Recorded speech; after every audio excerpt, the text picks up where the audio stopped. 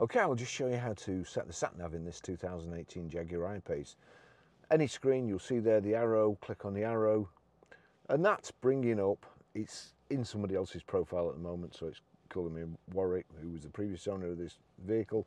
Now here you've got charging stations nearby. Now that's, I'll just actually click that. So that's changing. So that's showing me where a charging station is. But I want to set the navigation. Click on that. We'll click on it again. And then you've got search, places, destination. Click search. Search for address, place or keyword. Now I'm going to try putting the postcode in.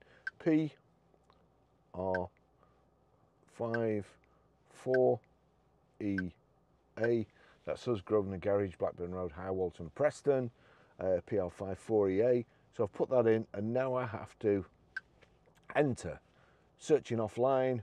Were you looking for this? PR54EA. Well, yes, I've just taken the trouble to type it in, so of course I was. And now it's come up start. We'll click start.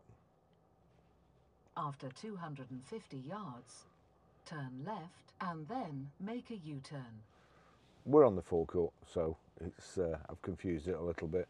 But now then, if I just go back to menu, so we go to the home screen. I want to stop that navigation. I'm getting near to home. It's telling me, and I already know where I'm going. So all I do, go back to home. You'll see there the red flag, the checkered flag with the red line through it. Click. Navigation ended.